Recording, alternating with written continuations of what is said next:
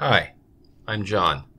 Today we're going to take a look at how to set up SSH Decryption to block malicious SSH tunneling. When we first open the firewall, we see that we have a rule called Deny Social Media. As we hover over and look at the values, we can see we're blocking applications like Facebook and other social media sites. Okay, so then, we have a user who's a Windows 7 user, showing from my VM, who decides to go ahead and browse to Facebook. So you see him open up and try to go to Facebook, and it's reset. Sure enough, we go back and look at the firewall log, and it's been reset because of policy deny.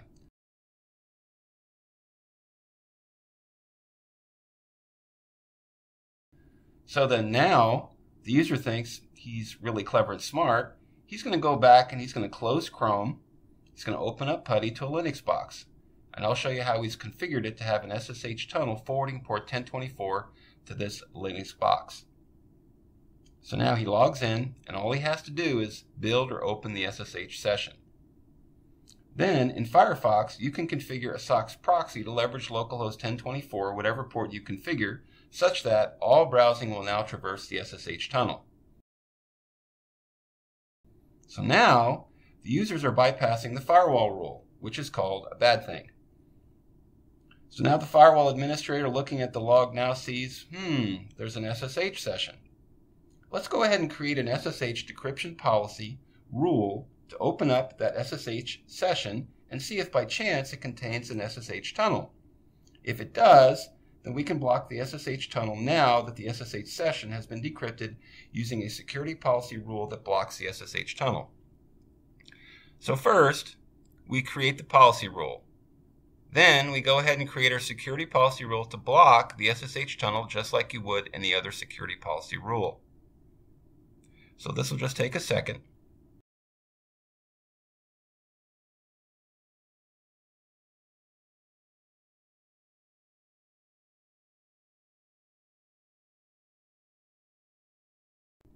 After that, make sure it's in the right order and commit. Now, because of session rematch, we shouldn't need to close the user sessions. They'll automatically close. But I went ahead and closed them myself. A, to buy time while the commit window happens, and B, to show that once a fresh connection happens, it fails quickly instead of waiting for the pre-existing session to time out. Now, normally, session rematch would have blocked it, but for the sake of the demo, I went ahead and closed and reopened it. So now we're reopening it, logging in. The session's open. Let's go ahead and fire up Firefox. And what do we see? We're typing facebook.com, and it's just going to continue to spin. Why? Because it's being blocked.